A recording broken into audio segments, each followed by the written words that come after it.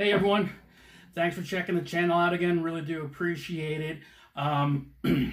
What I wanted to do with this video, it's not going to be a lesson tutorial, but I wanted to talk to you about the Spark, let's lower that a little bit there, the Spark 40 from Positive Grid. Just recently got it, like a lot of us have within the last couple weeks or so.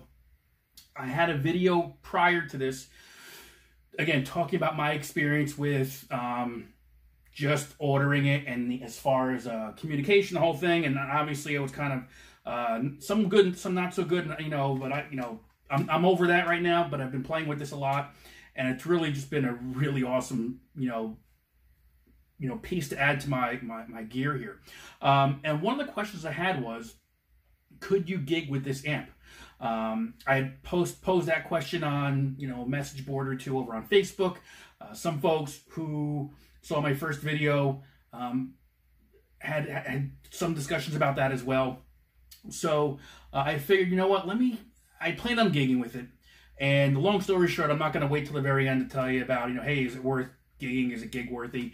It definitely is. It depends on your situation though. So I used it over the weekend. It did fairly well. I did try recording everything, and I used the Tascam, the DR40X. It came out okay, and I think it was more kind of, not user error, but just how I had this placed. It was an outdoor patio out in Kinnelon, New Jersey.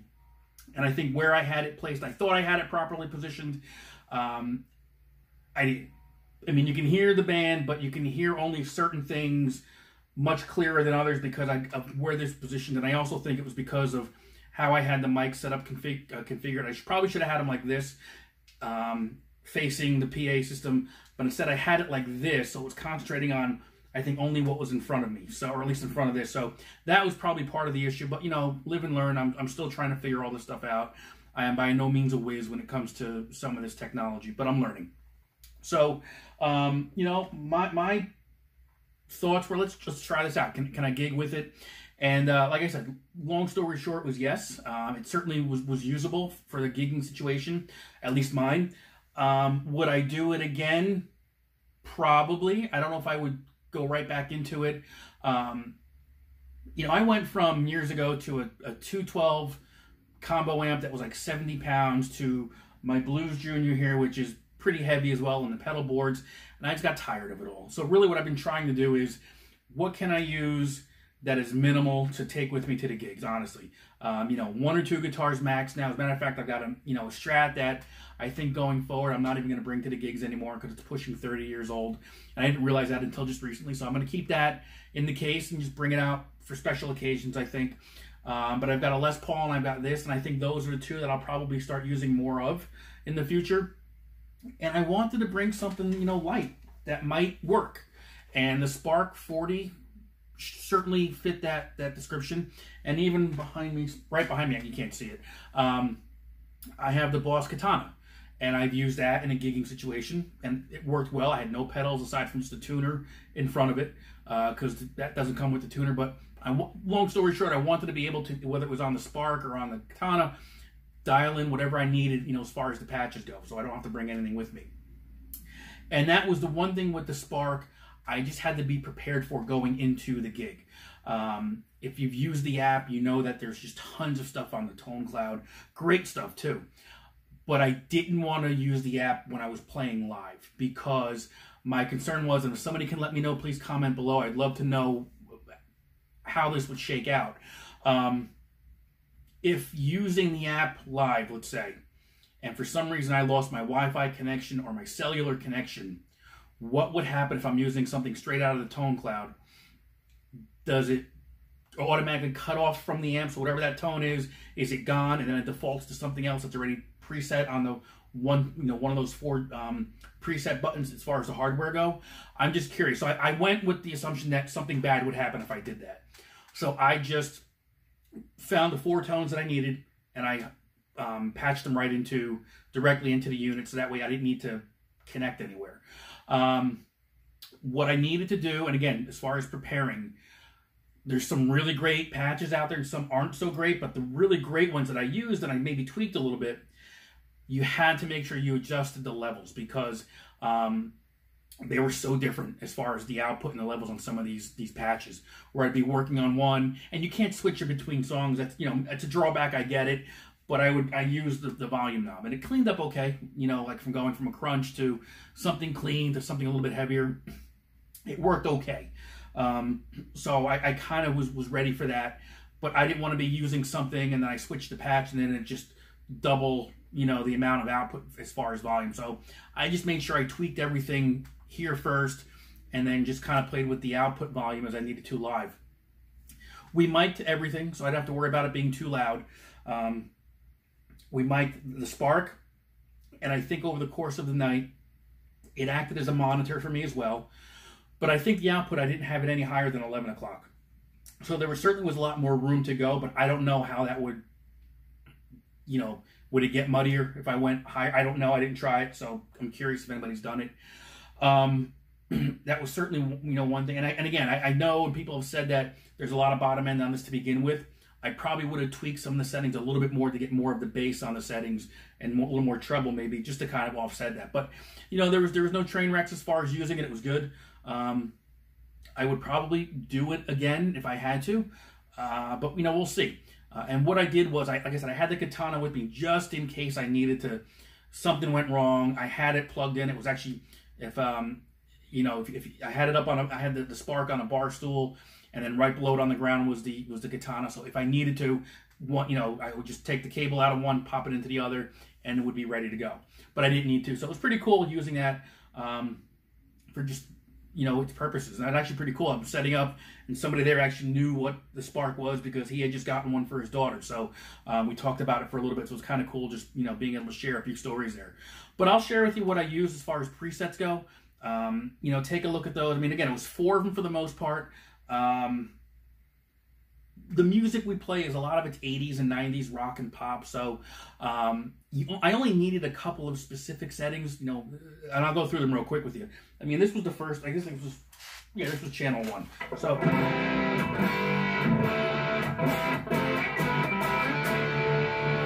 So that was what I used for the first one.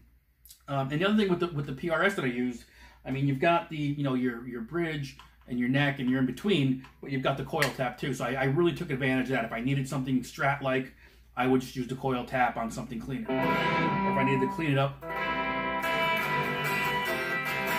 Right, so I did that. So that was the first setting I did. As far as right, so that was the first one. This is number 2. Pretty similar, but I think maybe it's a little more output to it. A little more reverb and maybe a little bit of delay. I don't remember offhand.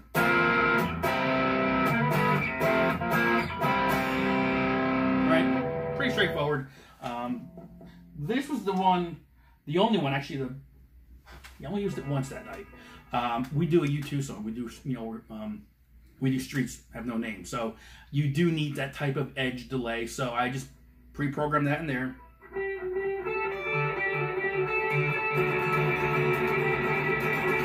Right, so a lot of delay coming out of there now, so I must have adjusted it more. But that was, you know, I used one channel just for that. And I really dug this because it had like this church organ sound to it, which I thought was pretty wild. So, right.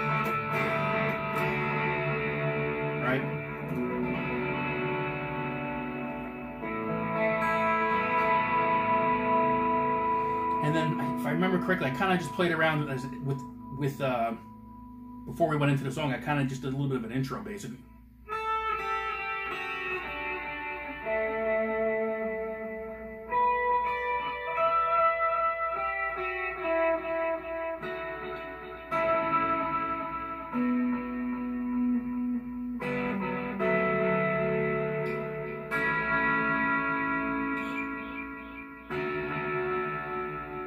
Kind of made, you know, it was nothing really, I just made it up. That's what I did, just to kind of give it a little bit of an intro as guys were getting ready to switching over a few things, so I kind of just noodled around with that. So that was, only used it for that one song, I think. And then I went with I needed a clean tone, but kind of an acoustic tone as well. I'm pretty sure this is one of the ones I've got. I don't think it came stock with the app, but I think I had to go into the tone cloud, and I think I found this one there. I think it's called Acoustic Chorus, if I remember correctly. So I had it in there. All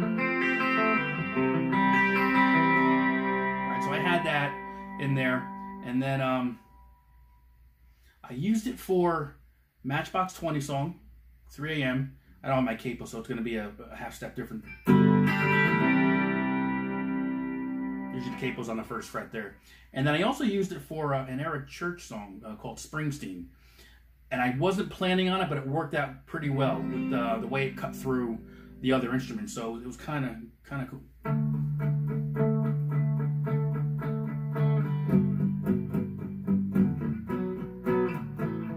So I used that. And then, you know, there's a bit of a solo. Not that there's a solo, but I kind of make one in there.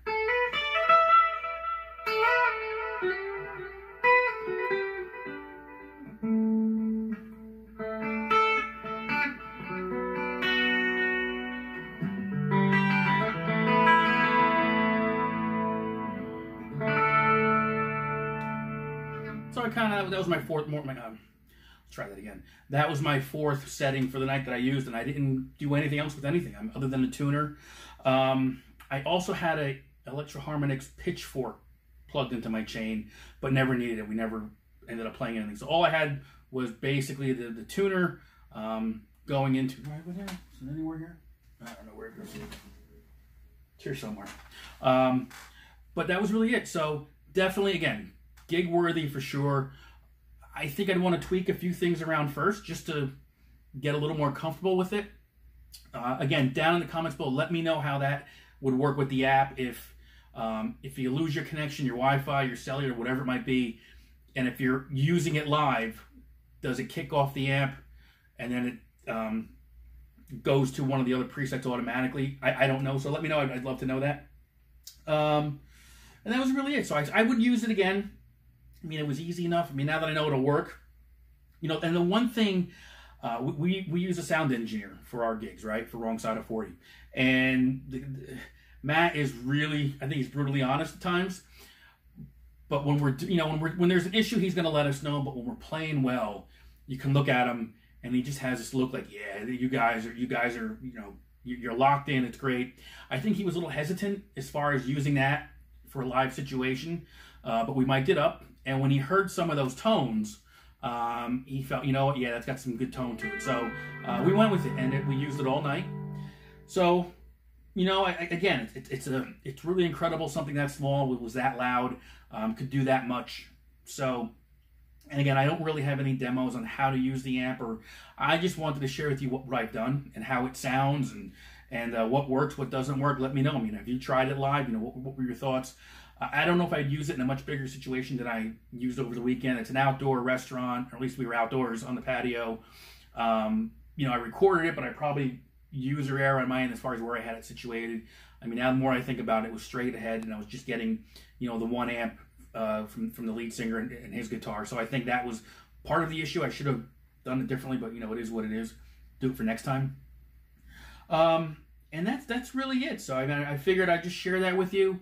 Give it a shot. I'm curious. I know a lot of us, and I say us, you know, the folks who have been waiting for the Spark 40, and they're still waiting. But you know, we feel your pain if you're still waiting for it. But hopefully they've gotten a little bit better with how they're doing things. It sounds like they're really starting to move production, you know, as far as shipping them a little bit better now.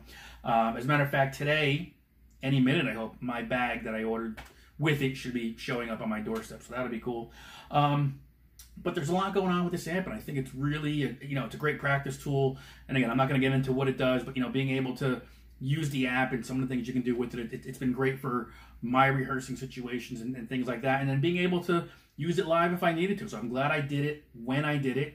I know it's serviceable, it'll work. But I think if you're going to do it, you've got to be prepared going into your gig. So if you're going to be using a lot of pedals, it's probably not meant to have all those pedals on the front end of it. But if you know you're going to use 2, 3, 4 different tones or something along those lines, you could probably get away with it. And especially if you're not going to be changing and hitting things mid-song, whatever you might be doing. The only thing I needed to do was roll back the gain, the volume on my my guitar a few times just to clean it up when I needed to. You know, I got on a clean setting anyway, so it's not going to do me any good now. But it worked. So keep that in mind. Let me know your thoughts if this video kind of helped you out a little bit. Again, not meant to be a tutorial or a lesson on how to do anything, but just walk you through how it handled for me, basically, and if I would do it again. So, and I would. I certainly would, depending on the situation, where I've been playing. I'd be curious to know how this would work in an acoustic setting. I've got a project in the works right now where it's going to be all acoustic, so maybe it's worth using that if I need to. I mean, I've got my Fishman here, which is kind of what I've been using as, you know, mini little PA system. But, you know, I'd be curious to see how this would handle in an acoustic setting. And it should be just fine because it'll be at lower volumes, smaller rooms. I don't see it being a problem. So comment below. Let me know what your thoughts were. If you haven't subscribed, please do so. I try to get some, you know, a couple videos out every week. Any requests, let me know as far as some of the songs you want to hear. I just uploaded one this morning. The link is right here. It's for Candlebox, Far Behind. So, you know, let me know. And I'll certainly try to help you out as best I can, all right? Thanks very much.